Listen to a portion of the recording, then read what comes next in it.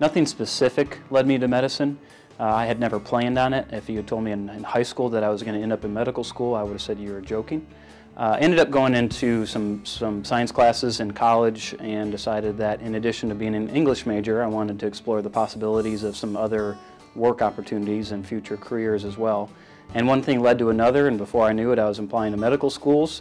And at that point, still didn't know what I was going to do, and eventually led me to internal medicine. And even when I started my internal medicine residency, I still didn't know exactly what I wanted to do with it all. I ended up discovering the field of primary care sports medicine and had some experience as a resident at Vanderbilt, and that led to a fellowship at Duke, and I've been loving every day ever since. I love the non-surgical orthopedics. I love the fact that I'm able to see patients of all ages. At one point I'd considered going into pediatrics because I love kids, and now I have the opportunity to work with both pediatric adolescent patients as well as adults of all ages, and to get people back on their feet, back to being active and healthy and hopefully doing everything they want to do.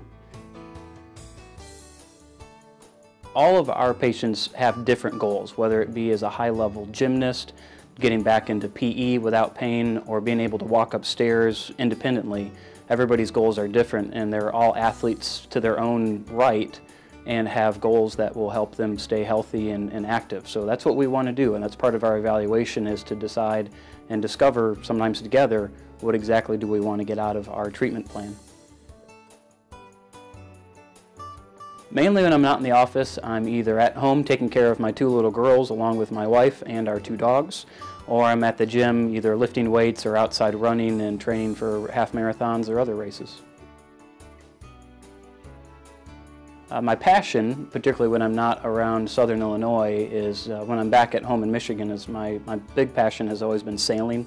I grew up sailing on Lake Michigan with my parents. I do not own a boat, someday maybe. But at this point, I still get back up to Lake Michigan once a summer to do a race from Chicago to Mackinac Island in Michigan, which is about 350 miles long. Takes us a good 2 to 3 days out on the water, and still a lifelong adventure every time.